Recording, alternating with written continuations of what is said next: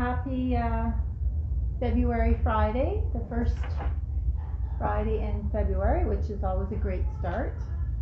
So this is week 4 in our winter knit-along called Let's Hiberknit. And for those of you who were not following along for the last 4 weeks, we went through the choice of choosing a project for our hiberknitting state. So we had Tree Hugger cardigan as one of the contenders, the Felix top-down pullover as another one, and then also the Felix cardigan, which is not shown here because I figure if I knit up the pullover, I really don't need to knit up the cardigan. They're identical except for the front borders. And then the last choice was Briona's sweater, which is Fair Isle across the yoke but knit from the bottom up. So this one incorporated stranded technique, grafting at the underarms, and short rows across the back to lift the back neck up a little bit. Tree Hugger is mainly about simple texture, seaming little side vents to make it more roomy and relaxed, and tiny bit of decreasing, not much. No short rows on that one. And then this one had some short rows and completely seamless, and the pretty little eyelet raglan design. And I had some fun doing dress up today, so I borrowed a few pieces from our lovely vintage store at the front of the building years ago. So I put a new outfit, a sleeveless dress here, and a long sleeve patchwork dress here, and then I styled it with our twiggly scarf, shawlette or scarf, which has that nice self-closing twiggly leaf pattern here. So I'll just go over some of the last helpful tips that might get you to the finish line. Some of you have already posted your finished projects on our event page. Have a look over there, and you'll see 2 different Felix versions.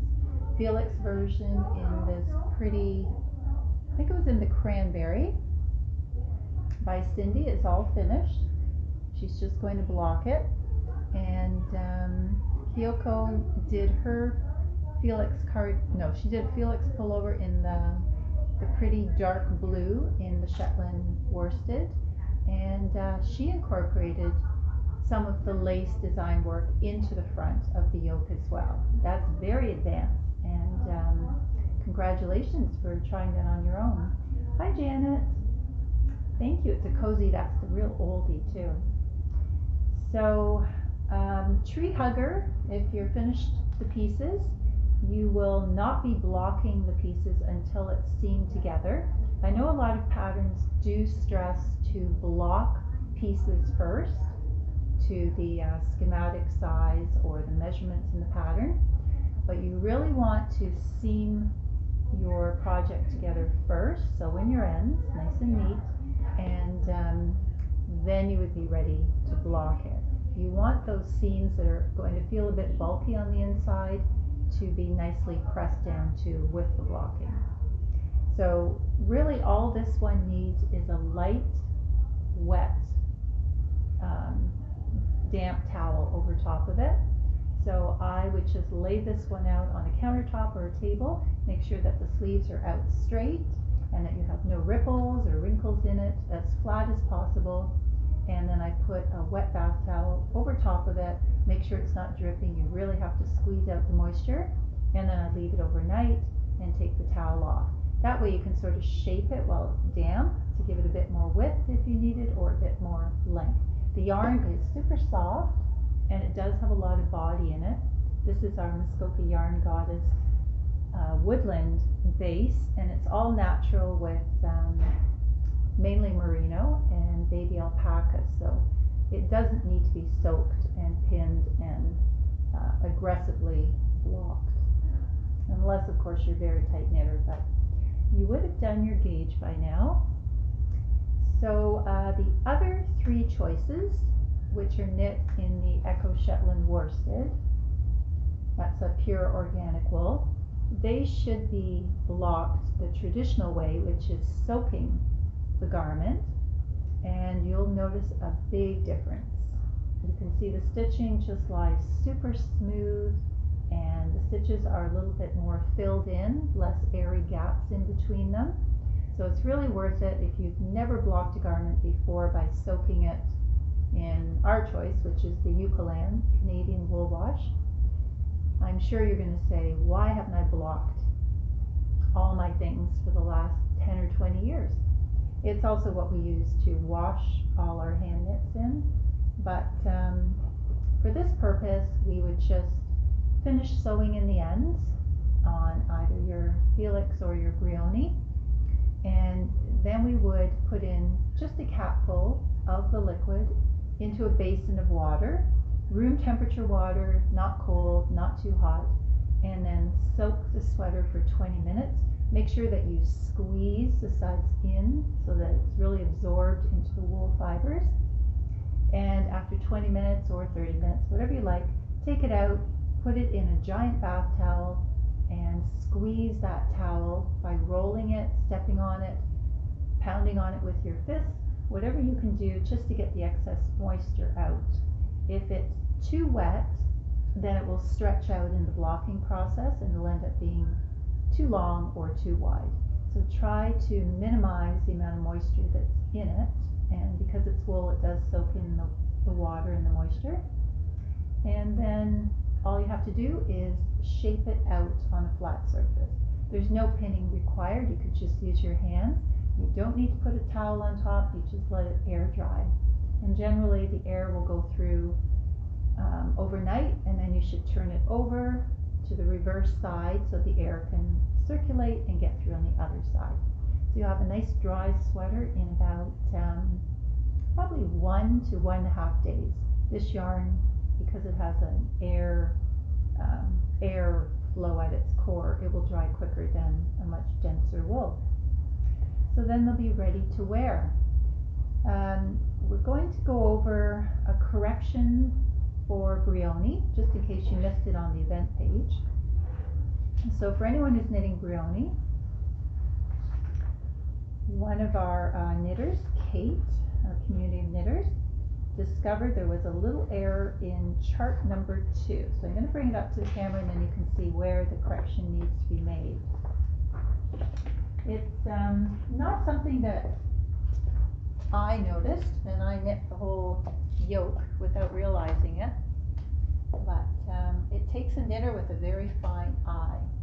So you can see this is chart 2, the big chart which is used for the yoke, and there's a 12 stitch repeat.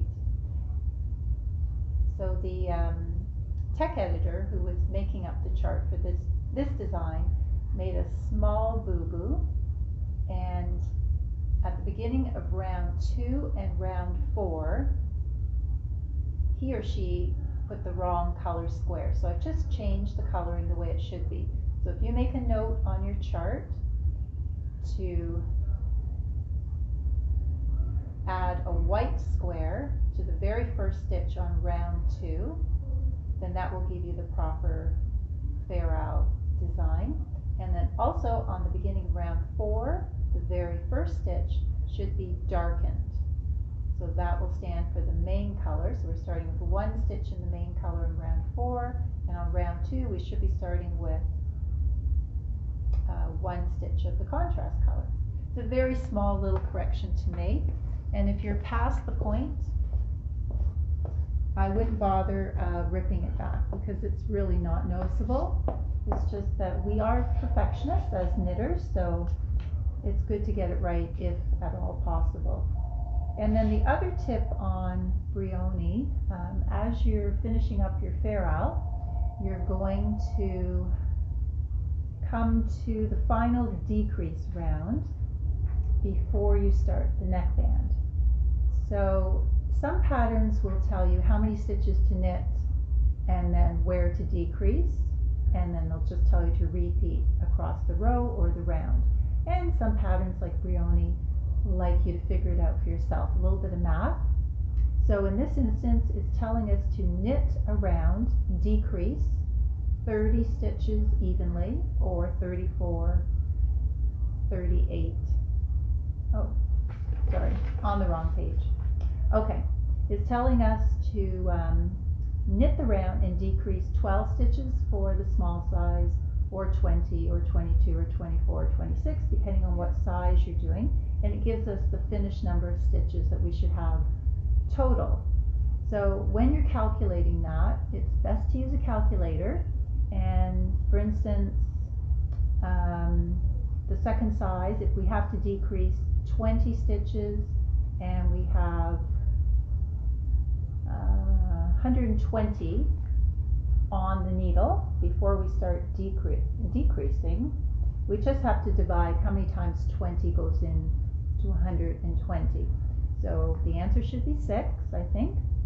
So that does not mean that we knit 6 and then knit 2 together as our decrease. That's going to end up with too many stitches left over at the end of the round, and you're going to wonder why it didn't work out.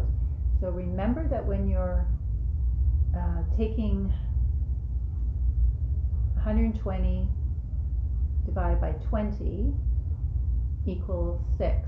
So 6 is the repeat. So that means you can only knit 4 stitches and then knit 2 together. So that the 4 plus the 2 that you've knit together equals the 6. So that's how the math should work out. And at the end of the round, your very last 2 stitches should be a decrease, and you'll have the right number of stitches on the needle. So that will save you some time if you've wondered how it's done. So that really, I think, is the only tip that I haven't mentioned before on Brioni. You can, again, adjust the neckline. You'll have lots of yarn left over. This whole sweater took about 400 grams. So because we're using 2 colors, there's more yarn wasted, but you'll have lots of yarn if you want to do the stand-up mock neck, the turtleneck, the KAL neck version. I mentioned that all last week. Or if you just want to double the height of this neckband and then flip it under and sew it to give it a little thicker look, and probably something that looks more traditional to Farrell sweaters. There's really not much to change on Felix other than shortening or lengthening your sleeves as you go, and shortening or lengthening the body. And you'll have lots of yarn to do that. And then this one, you can shorten or lengthen the body or the sleeves to adjust your body size. I think most people find that in general the patterns are written for people with very long arms, so we do usually shorten our sleeves by 1 inch or up to 2 inches. Brioni could certainly have a little bit shorter sleeve. I find that with that extended cuff, that on my long arms it's a bit too long for me. So just take that into consideration. I didn't double the neckline on this one, Elizabeth, but it's definitely an option that you might want to think about.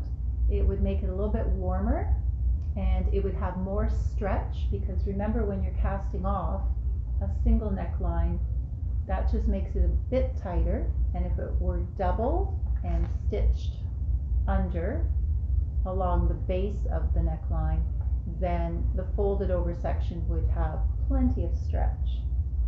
So I think somebody will probably choose to do a double neckline on their Brioni. Okay, so as you know, we have a grand prize over here. We usually have something special for each of our knit-alongs, just to give us motivation and incentive. And this knit-along prize has one of our Knit Smile Relax coffee mugs, coffee or tea, and then there is a project kit inside with the pattern, and I think I can see a pretty little shawl pin, or it could be a sweater pin.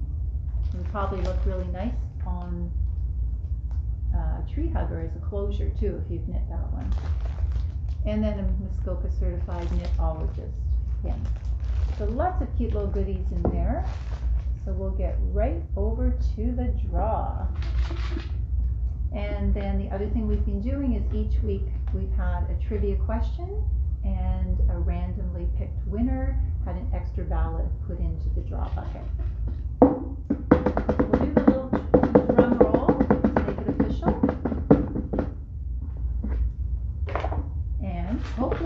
just watching. Sometimes I think the winner doesn't watch until the evening, so. Okay, so we've got one little ticket here. And the winner for Let's Hiberknit grand prize is Grace M. Do we have Grace M watching? I know she was watching live last week. Grace is working on Brioni, not in these colors, but if anybody knows Grace, maybe you can let her know that she is the winner. But we'll keep the prize here until we hear from you, Grace, and then we can arrange pickup or delivery somehow to your area. So I want to thank everybody for knitting along with us again for our winter knit along.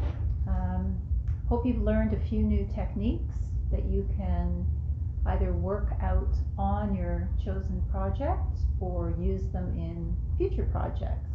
And we will be back in probably late March, and we'll come up with a nice spring knit along just to give everyone fresh inspiration as the weather changes and the season makes us think about lighter weight garments and accessories. So enjoy your weekend. Just keep on hiberknitting. I think it's going to be a cold weekend here, so again, that's what I'll be doing. And thanks everybody for watching.